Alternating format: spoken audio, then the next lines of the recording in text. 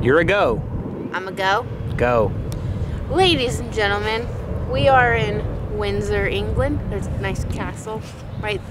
Oh, want your pan? Okay. Slowly. That would take forever.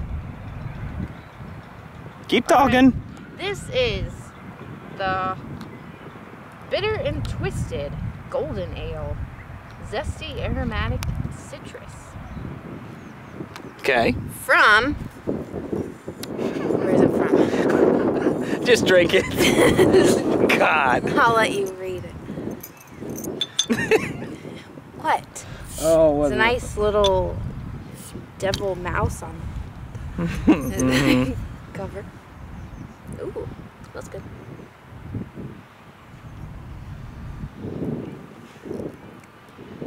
Mmm.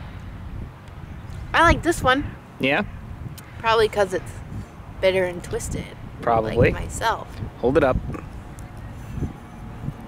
It is citrusy. A little citrusy, a little caramely. Okay. It's good. Yeah? Yeah.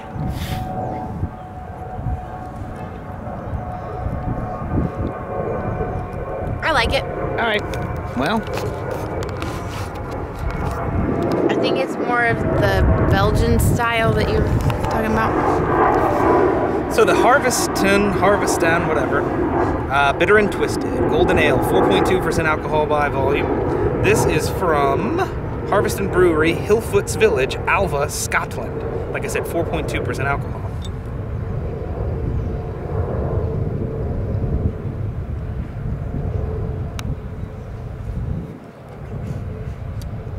Yeah. That is citrusy. Lemony.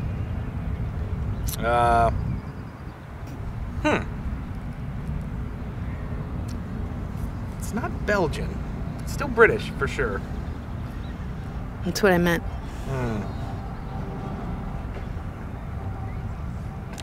Bitter and Twisted was allegedly named after our brewer's wife. A refreshingly lively golden beer with a tingly, lemony finish. It goes down a whole lot better than his little joke did. There's some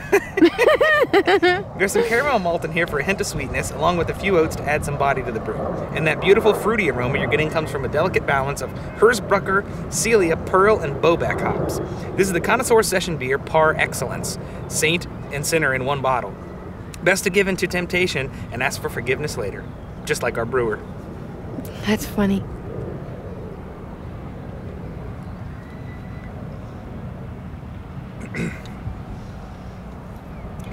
That's a solid golden ale. Light-bodied, but crisp, citrusy. They say zesty. I would agree with that description. I'd hit that with a 6.5.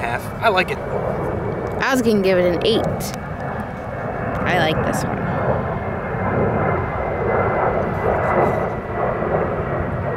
Got it? Mm-hmm. Good. Anything else to add about this one? No, it's delicious. Okay. Well, we'll be back. Thanks for joining. Windsor Castle behind me. Join us next time.